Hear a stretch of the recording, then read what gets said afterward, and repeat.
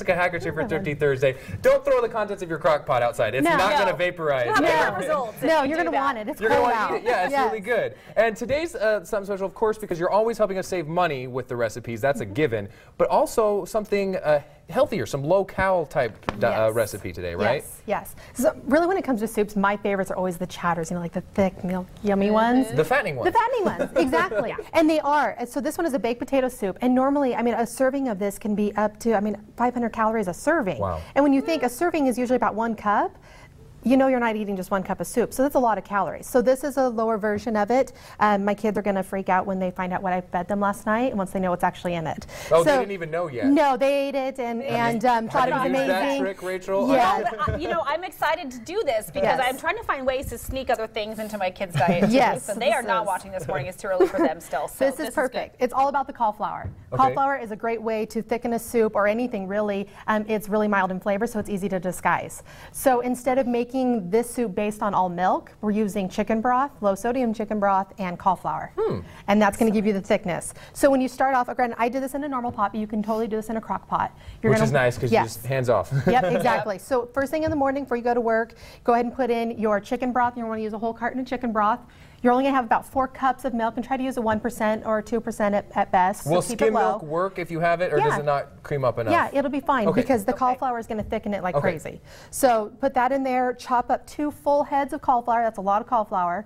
And you're going to put in about 5 or 6 of your potatoes. And you've got those ingredients right there on the screen for you. Put those in there, let it cook on low all day. And that's going to be your first step to it. Now, some tips with it, it's going to be extremely thick. So if you don't like your chowder to be that thick, maybe only do 1 head of cauliflower. Or if you want it to be a little bit chunkier, maybe only put in about 4 or even only 3 of the potatoes to begin with and save the rest for in the end. So that way you can make it a little bit chunkier, which we'll talk about in the next segment. Yeah. So yeah, it just depends. If you want it to be thinner, don't put as much cauliflower in there because it is really going to thicken it up. And I don't know about you, Rachel, but I don't buy cauliflower regularly. I don't often When I do, it's in a frozen bag. How much is a head of cauliflower? It's got to be cheap, It's very cheap. On average, it'll cost you about maybe $2 for a head of cauliflower, sometimes a lot cheaper. But yeah, so I mean, really, that ends up being the most expensive part of it. Because of course, potatoes are—they're so cheap. Since where the potatoes stay, right? Yeah. Come on, yeah. So that'd be the easy one. I mean, it makes it extremely easy to do that. And then the rest of the potatoes, you're just going to reserve. And when you come home, then you're going to finish the process of kind of adding the extra goodies to it. That's right. Thanks, Spencer. And Jessica is here with me from livingonacoupon.com to do part 2 of our, what is the official name of your This is a baked potato soup. Okay. Just a low-calorie version of it. Excellent. And that fits right in with the weight loss challenge that we've been talking about this morning. So earlier, you talked about chopping the cauliflower and getting all that ready to go. Cauliflower is kind of the secret ingredient. It is. That's the secret ingredient. So that's cooked all day. We had the cauliflower in the broth. It's been cooking all day. Okay. So then when you come home, say now you're home from work, you will have that in your crock pot or pot, however you've done it. So it'll be cooked down, it'll be nice and soft and ready to go. Yep. An immersion blender is really the key to this. Of course, you could use a normal mixer or a blender that you have, but if you have one of these, it's the key. We were just talking about in the break that I need one of these because you can do it right there in your pot where it all is already. Stick it in, and you're just going to run it around. And that is going to completely blend everything down and make it extremely thick. And it is. You can see it coming off of the blender right there. That is a nice, you did it beforehand, of course, but it's a nice, thick soup. It is. Yeah, ready now, to go. this is where I have chopped up about half of a bunch of the green onions. And you're going to go ahead and put these in there. Let's go in. Excellent. And these are more potatoes. Now, when you started for this size, we had 8 potatoes. We put 5 of them that went in there with the cauliflower. The remaining 3, I went ahead and just stuck them in the microwave. You know, pierce them and cook them in the microwave.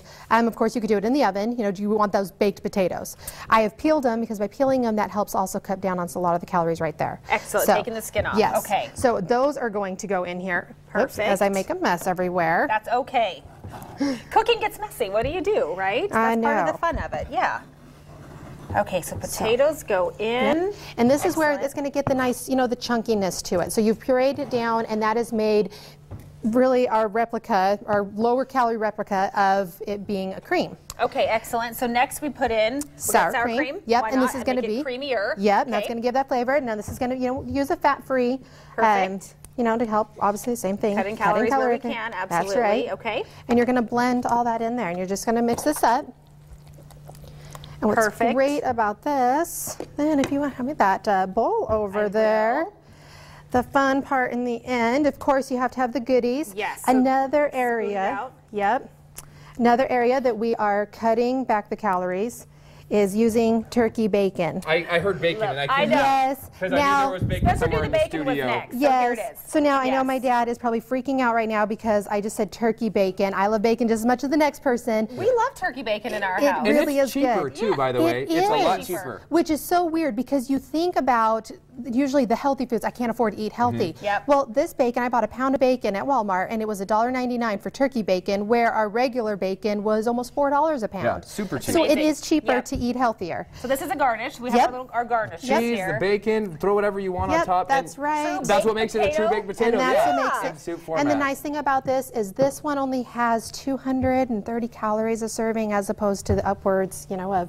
almost 500 calories. Amazing. And we've got that full recipe. We'll post it on our website, IdahoOnYourSide.com. Head to livingonacoupon.com as well and see all the recipes from Yes. Jessica. All right. Thanks so much for Thank you, this Jessica. amazing looking soup. You're welcome. We appreciate it.